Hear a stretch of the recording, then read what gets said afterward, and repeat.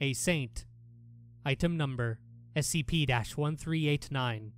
Object class safe. Special containment procedures. SCP-1389 is to be kept in a protective plexiglass case at all times when not undergoing testing. The surface of the image is extremely delicate, and must therefore be handled exclusively by personnel specially trained in the handling and restoration of antique documents and works of art.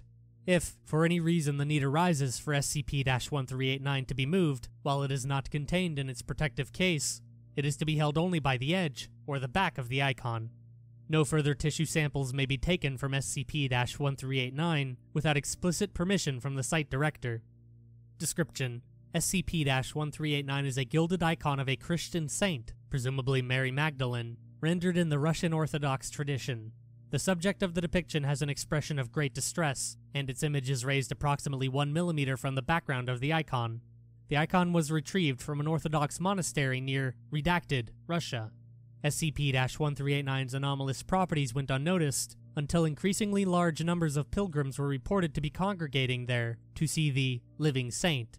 When asked about SCP-1389's origins, the resident monks claimed that the icon was given as a gift to the monastery by an anonymous artist, and that it had been in their possession for centuries.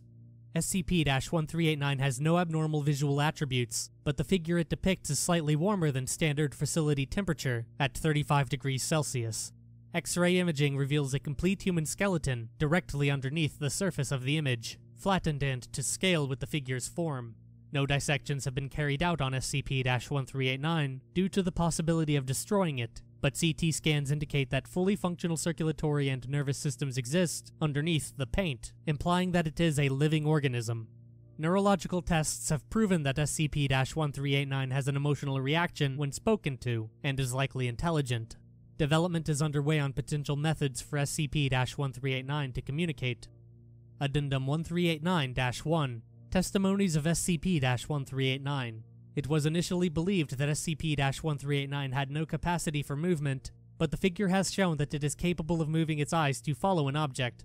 An interface based on those utilized by victims of full-body paralysis has been installed in front of SCP-1389, consisting of a panel of Cyrillic letters and common Russian phrases that are activated when it makes eye contact with them. After demonstrating the device's functionality to it, SCP-1389 has proven to be capable of communicating with testing personnel through this interface, but has thus far refused to respond directly to questioning. SCP-1389's statements can happen days apart from one another and are often only semi-coherent. The following transcriptions have been translated from their original Russian. March 17th, blank, 10:25 a.m.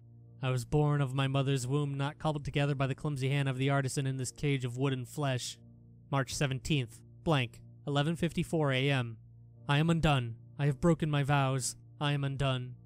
March 19th, blank, 9:38 p.m. Those fools took a sinner to be their saint, and I obliged them. April 18th, blank, 2:18 a.m. They held me prisoner as an example to the others. They rang their thunderous church bells praising God, yet I often wonder which God it is they prayed to. Blank. I cannot get out. Blank. You are not my liberators.